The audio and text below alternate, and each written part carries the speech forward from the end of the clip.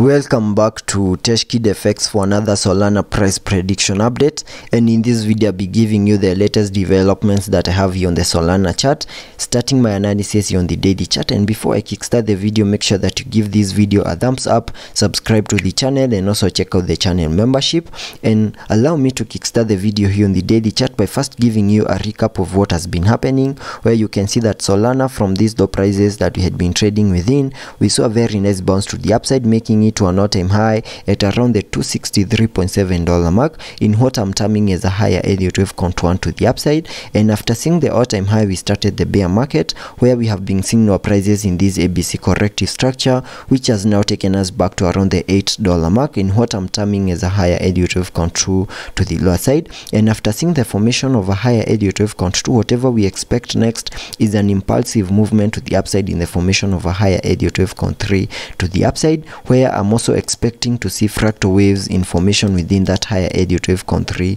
to the upside, having the wave 5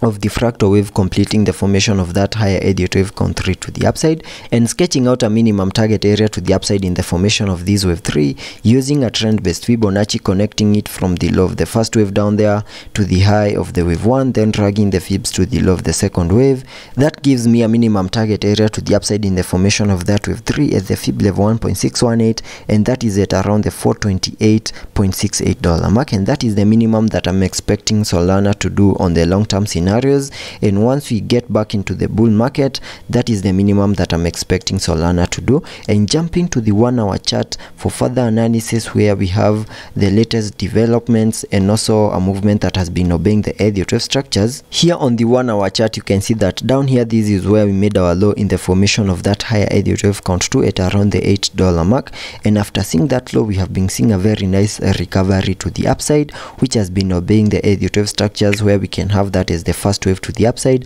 then a wave 2, then we have seen the formation of that wave 3, then I'm expecting a wave 4 before we continue pushing even higher in the formation of that wave 5 to complete a higher Elliot wave contour to the upside, and getting to see whether this wave 3 has done the minimum that we expect a wave 3 to the upside to do by connecting the trend based Fibonacci from the low of the first wave down there to the high of the wave 1, then dragging the fibs to the low of the second wave. That gives me a minimum target area to the upside in the formation of this wave 3 at the fib level 1.618, which is a target area that we have fully maximized, even managed to break above it and made a high at around the $14.33 mark. And after making that high, I believe that is the high for this higher Elliot wave contour. And now my primary scenario is that we're in the formation of this wave 4 to the lower side, and sketching out a minimum target area to the lower side in the formation of this wave 4 using the trend based using the Fibonacci's, connecting them from the low of the second wave to the high of that wave 3.